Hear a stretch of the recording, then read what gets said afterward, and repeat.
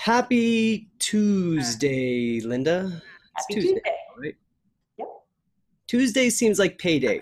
Tuesday's payday. So we've got a payroll question for today then.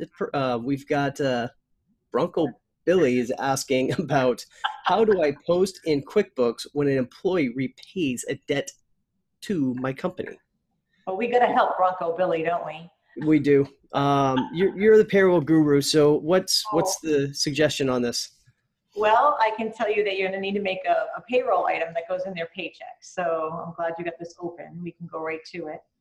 Okay, so basically we've gone into payroll for QuickBooks Online. Yep. I'm going to hit edit for pay. And then we'd have the add deduction, right? Correct. Choose deduction type. We're going to put other.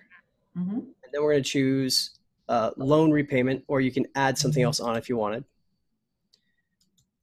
So we take advantage of the description on purpose. We're always going to put in the date of the first payment, the amount of the total to be repaid, and then the amount to be taken per check. That helps us recognize if we have to go back and reconcile the information, it helps us do that. So we can be sure, at the end of the year, if it was to carry over, we need to reset the correct amount for the next year so it doesn't repopulate the full amount. That's right. On the employee stuff too, which is good. It lets them have clarification on stuff. So if we did that, it would be 300 auto 75. And so basically I was putting the date, 300 borrowed, 75, which would be the same thing here. Instead of doing percentage gross, we're going to put 75, annual amount 300. Okay. And as we were talking about, when you set this up, one of the key things to remember is if this carries over to the next year, this is an annual maximum amount.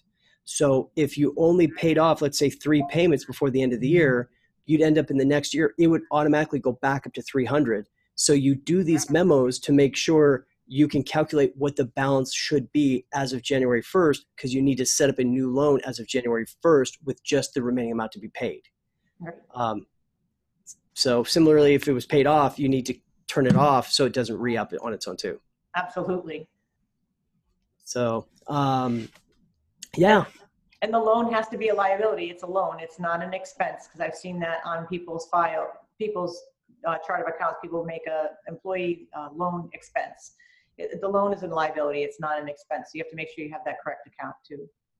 That's a good point. So what you're talking about there is, let's say you're writing a check out to the person for the 300 to begin with.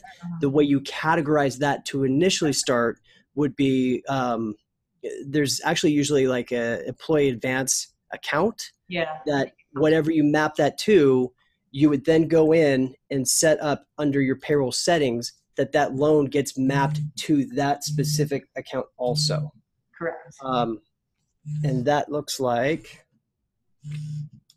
we'll go out of this setup here. Boom. Payroll settings. And you would do your, let's see here, accounting. Yeah, it's always under accounting. Yeah. So here's where you would map the different details out, the different people. And you'd have a special account just for the actual items coming off of that. The loan, right. So hopefully that helps. So it's a couple steps to it, right? Make sure that you put the expense in the first time. Make sure when you put the loan into payroll that you tag the right account behind it for the payroll. That'll make sure it meshes and you actually get it zeroed back out. And if you do that, you're good to go. You should be good. Happy payday. Happy payday. Happy loan repayment day. Exactly. All right. Thank you very much. And as always, here's wishing you a very successful week. See ya. Bye now.